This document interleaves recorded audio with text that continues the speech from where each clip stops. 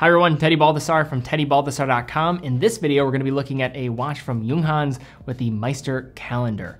So if you're new to this channel, this is a channel where we cover watches available for purchase on our website, teddybaldassarre.com, as a full authorized dealer. So in this video, deep dive on this timepiece, final points of consideration at the end, but also throughout the video, if you want to purchase this watch, link will be in the description down below, as well as a place where you can book a time with one of our dedicated watch specialists as well. But guys, let's get into the video and take a closer look at this watch.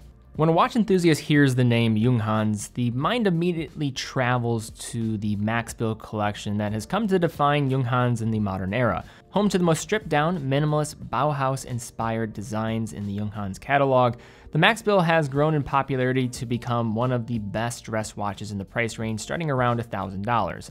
However, as is often the case for a brand with an undisputed icon, other also excellent model families can simply be overlooked, with the Junghans Meister collection serving as an excellent example. Today we'll be taking a look at the Junghans Meister Kalendar, a watch that combines Junghans' German accented design language with a more modern execution and a rare complication for its price range under $2,500. So starting with a conversation on the Meister Kalendar on the wrist, the 40.4mm wide by 44.9mm long case exhibits a wearing experience with several traits I have come across and just come to expect from Junghans watches. First, the lug-to-lug is impressively short for the case diameter, meaning even this 40.4mm metric, broader for a dress watch, is under control thanks to the abbreviated lugs. Also, even with the level of complication on display here, the watch is surprisingly slender at just over 12mm in height. Another aspect is its extremely slender bezel, allowing additional real estate to be occupied by the dial, and therefore making the watch appear slightly larger in practice, or at least that dial to appear larger in practice. Overall, the watch, I would say, wears true to size, or at least close to it. Just understand that the dial is going to make up the majority of that wearing dimension. Set between somewhat inconvenient 21mm lugs, a tan genuine leather strap is anchored to the watch below the level of the central case, making the gap between the central case and the strap minimal to non-existent when looking at the watch straight on, which is a nice touch that demonstrates the thought that went into this piece. The strap itself is supple, though not necessarily in keeping with what you might expect at this price range.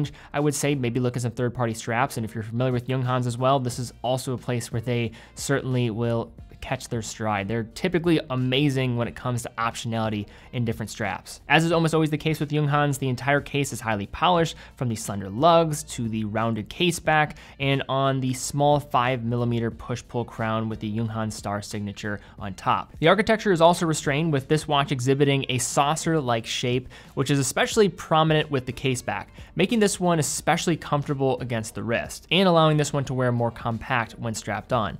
Again, taking up a view of the watch's front-facing surface, we have a dome sapphire crystal coated with an anti-reflective coating that unfortunately is not the best in practice in terms of glare, but still shows a view of that striking complicated dial lying just beneath. With the typical calendar display, you'd expect a relatively busy dial layout that might occasionally call for a bit of a squint to capture the information you're after. However, this being a Junghans, even the denser information set is handled with restraint, and the obvious influence of minimalism is at play here. Set over a deep blue sunray primary surface, slender hour indices are applied at 12, 3, 6, and 9, and printed elsewhere, with a straightforward linear minute track in between. At 10 and 2, we have the first of our calendar functions visible through the neatly faceted apertures, with the day indicator window at 10 and the month clearly displayed through an opposing window at 2. At 6, a circular sub-register balances the display of the numerical date with a 31-day scale and a slender hand rotating over a subtle but elegant moon phase display that'll ensure you'll be up to date on the moon's waxing or waning situation. The deep blue moon phase display stands out a bit more on the other dial colors than it does here, with this blue on blue effect, though this is still probably my favorite color variant after seeing them all in person. At the center, a polished Dauphine style handset manages time-telling duties, with both the hour and minute hands also laying claim to impressively slim slices of luminescent material that unfortunately aren't going to be very effective in practice, but still nice to see it there. Dial text is limited to the brand's word mark and a tiny logo at noon, and the dial as a whole makes refined use of negative space while still allowing the higher level of complexity to shine.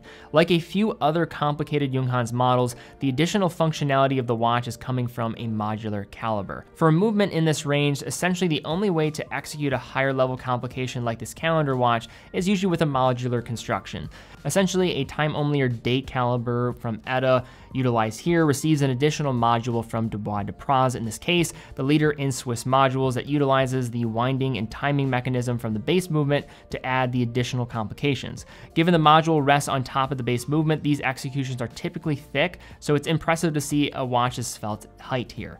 Setting is a bit weird at first, with the calendar functions being accessed with recessed case pushers almost invisibly set into the case back, but it becomes straightforward once you get the hang of it. Decoration and finishing is also nice for the price point, with some Geneva striping, polished screwed heads, and some nice hits of polish in other areas, making this caliber both complicated and pretty attractive. Timekeeping was solid as well, with this watch managing +2 to +4 seconds a day when we tested it across 5 different positions, despite not having any advertisement of heightened level of regulation, so good to see here. In terms of operation here, you're looking at a 28,800 vibration per hour beat rate, 4 Hertz, features hacking and hand winding, hacking stopping the second hand when you pull the crown to the farthest position, and a power reserve of 38 hours. So now some final thoughts on this Junghans Meister calendar. So a few cons to begin. I would say, to begin here, it's a solid movement, but the modular construction might put some people off, but I don't think this is going to be as much of a concern here, just given the fact that there are really no alternatives to going this route. Some people might complain on the size because this is so dress-oriented. I think a lot of this is going to be dictated by the caliber inside, and then the case pushers might add some complexity with wear. But why I thought this watch was so interesting is really coming down to, when you think about a calendar watch under even $5,000, there's not many brands even offering anything up. And to see Junghans infusing this cool minimalist style with a calendar function, I think they're in a great position and are poised to do this well, given how they're able to take complex ideas and simplify them in a way where it doesn't feel overly cluttered. And I think this is a perfect representation of that. Finishing is solid when you're talking about the dial. I think it looks really sharp. The case itself, pretty minimal in its approach, but I think that goes hand in hand with the design that I think is the leading factor of this piece. To get a watch design as clean as this and getting a calendar function in a watch under $2,500 is pretty hard to come by. Many brands are just not even going near calendar watches. Another brand that comes to mind in this price range is Longines. They will do some calendar functions, but it's usually a short list of brands that are even approaching this idea. And the one cool thing about Junghans is they have their own identity with pulling it off. If you look at this watch compared to a lot of traditional calendar watches, I don't think it's necessarily pulling from any one place. And I think they've been able to maintain their identity while pulling off a pretty value-packed package here to be able to pull off this calendar. All right, guys, well, thank you again so much for watching. If you did enjoy the video, please give it a thumbs up, subscribe, and hit the bell icon. Really would appreciate that. Also, this watch is available on TeddyBaldassarre.com, full authorized dealer of 30 brands, quick and fast fulfillment, dedicated customer support, and a full factory warranty for all the new products that we offer. But guys, thank you again so much for watching. Be well. We'll see you all next time.